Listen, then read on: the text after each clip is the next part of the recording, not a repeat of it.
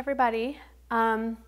This is not going to be the easiest of videos to make, but I don't want this to be a sad video. So for those of you who are not on social media or who don't follow me on social media, you may not be aware of the really sad news that I'm about to share with you, but even if you are, I thought you all deserve a little more information. So on Monday, August 29th, we made the decision to put Bosley to sleep. Many of you know that he had been fighting cancer for just over 2 years. That fight was relatively symptom-free and controlled by medication up until about the last month to 6 weeks.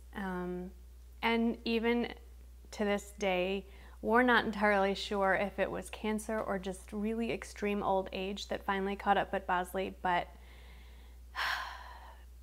things came to a head very quickly over the last couple of days of his life, and he couldn't really walk anymore. He couldn't stand for any real length of time. Michael had to carry him in and out of the house to go to the bathroom, and even just standing long enough to do that was difficult. It wasn't a life anymore. And the final straw was Sunday night and Monday. He just wasn't eating. A dog who lived to eat, who would wake us up for years at 5:17 on the dot every morning. Time to eat, time to eat, time to eat, like barking, pawing. I mean, it's funny now. Turn his head away from the food. We knew it was time. It was selfish of us to keep him around any longer. So we took him to the vet, and we sat with him, and we held him until he was gone. And I should be so lucky to go like he went. But I don't want this to be sad. The point of this video is, I know so many of you loved him almost as much as we did. And so I wanted to share the happy stuff with you. I primarily want to do this because as much as the internet can be a horrible place, it could be used to promote hatred. It could be used to bully and demean people.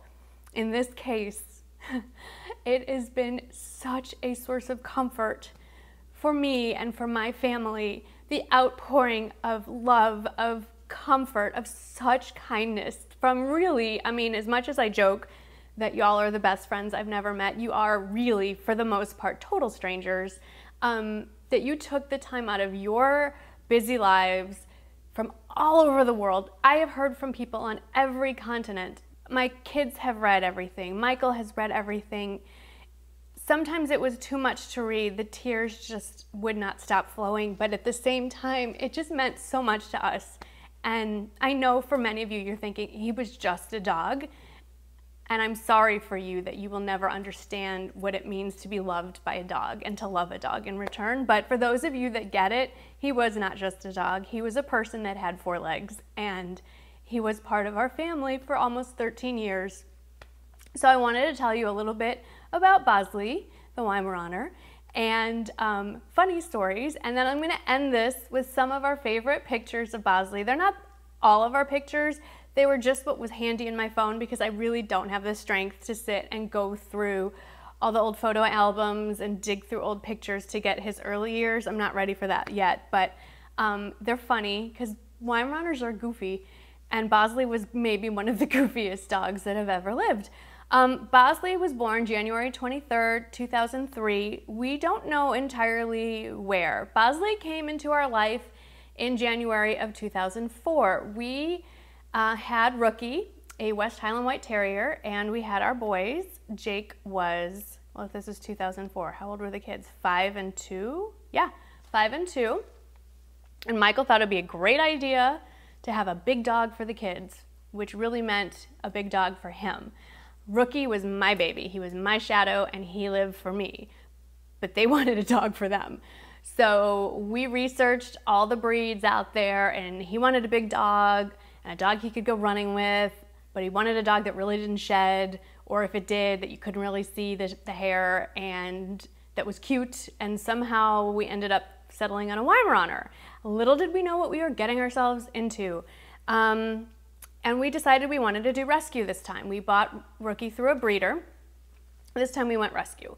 So we found Bosley on the Weim rescue page of the, what is the official name? It's the Weim Rescue of North Texas, and I'm gonna put a link to them below. If anyone is interested in looking for an older Weimaraner, they don't have any puppies right now, but they do have some great older ones on there. Go check them out. Bosley's actually on there. We put a picture of him on their Gone But Not Forgotten page if you want to see a picture of him there. Anyway, we traveled to Pearland, Texas, and we were interviewed and we introduced him to Rookie, and at 11 months old, he's still considered a puppy, and we were accepted and we brought him home. Well, we had no idea what we were in for. We thought we knew, but we had no idea. An 11-month-old untrained Weimaraner is hell on wheels. They are crazy. It was overwhelming. There was a lot of property destruction, and that went on for years. We trained him as best as we could. A lot of bad habits stuck around, but when you love a Weimaraner, you love them no matter what. And he did mellow out when he was about 10, 9, I'd say. He mellowed a little bit. But some of our favorite Bosley stories, let's see. Okay, when Jake was in 1st grade, they asked us to take the class guinea pig home for the weekend. Probably should have thought maybe a hunting dog, even though he's not trained to hunt, it's inbred, doesn't mix well with small rodents. This was back in the day when the dogs were still allowed upstairs. We put the guinea pig in the guest room upstairs. Bosley spent the entire weekend trying to break down the door. I kid you not. So that was the first and last time we took home the guinea pig, and I'm surprised it didn't die of fright because he almost succeeded in that task. I think there's still gouges in the door from him trying to knock it down. Bosley may have been inexpensive to adopt through rescue, but he was not inexpensive to own. My favorite example was when he tried to leap the length of our swimming pool, which was like 19 feet. That didn't work out so well, and he ripped open his leg, his back leg.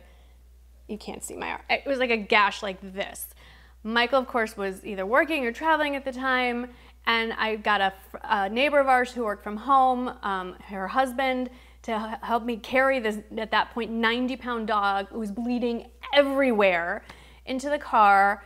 Then what subsequently followed was a 3-hour surgery to put the dog back together. I don't even want to tell you what that cost. And then he had to be heavily sedated when he finally got home because he had to be completely quiet. We put him in our bathroom. We put a 4-foot-high baby gate across the entrance to the bathroom so that he couldn't get out. He jumped it. On barbiturates, he jumped it. So we had to board him at the vet for 10 days until the stitches came out. And as soon as we brought him home, what did he do? He tried to jump over the pool again. He loved food a lot. So one time I had worked really hard on making this really awesome chicken dinner, and I pulled 8 chicken breasts out of the oven and set them on the stove to cool, and then the doorbell rang, and I rushed really quick to open the door, and when I came back, we had no dinner, but Bosley had had his, and then some. That dog. He would let you know exactly when it was 5 o'clock because that was dinner time, and he would not let you forget it. And as he got older, dinner time got earlier and earlier, and then it kind of like started at 3:30. He would start barking at you and then running to his food bowl and then running back. He could tell time. We started putting the gate at the bottom of the stairs. One of the reasons was because Bosley really liked stuffed animals, and when the boys were younger, they had stuffed animals. Actually, they still have like girlfriends and stuff give them stuffed animals. So they still have stuffed animals up there, and Bosley would go upstairs and just keep bringing them downstairs, and then he would love them to death. Like he murdered, I can't tell you how many innocent stuffed animals. He would lick them and lick them and lick them and love on them until he shook their little heads and ripped their heads off and got their stuffing all over the house. So that was the end of that. Then he loved the bunnies. Oh, did Bosley love the bunnies.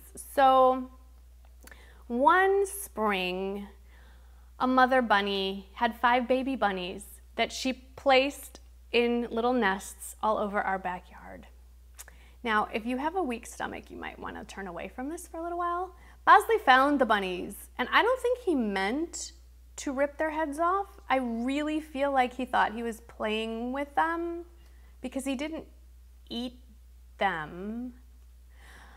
But let's just say that bunnies do make noises when they are in extreme distress. And one of those instances ended up with me and a shovel chasing Bosley around the yard, screaming, "Drop it!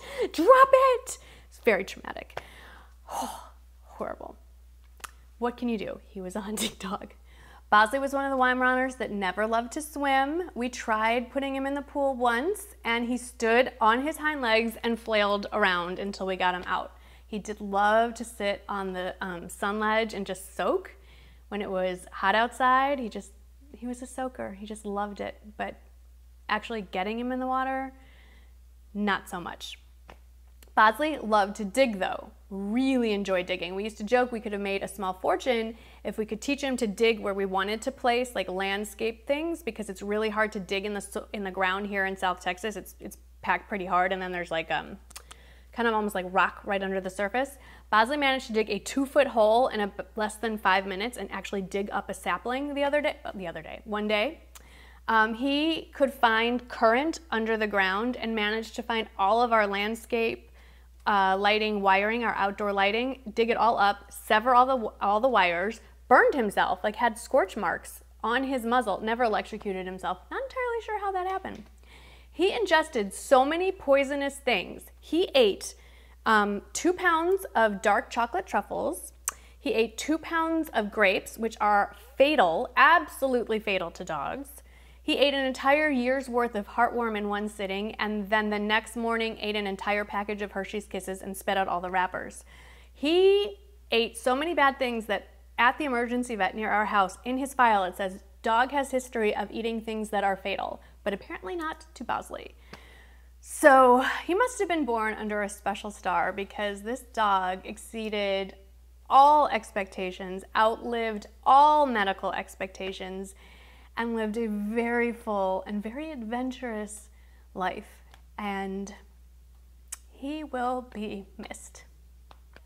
He will be especially missed by me when it gets cold. He was my body pillow in the winter. Yes, the dog slept right in between Michael and I. In fact, the night we brought him home, his foster owner had trained him to sleep on the floor next to them. But when we brought him home, he started to cry, and Michael said, "Oh, he's sad, let's let him get in the bed with us." And this then maybe only 70-pound Weimaraner, because he hadn't gotten his adult weight yet, hopped into bed, laid down in between us, and that was the beginning of, up until he got old, like 12 years of the dog sleeping in between us. And I remember looking at Michael and saying, this might be sharing a little too much, but saying, this was not the birth control I signed up for.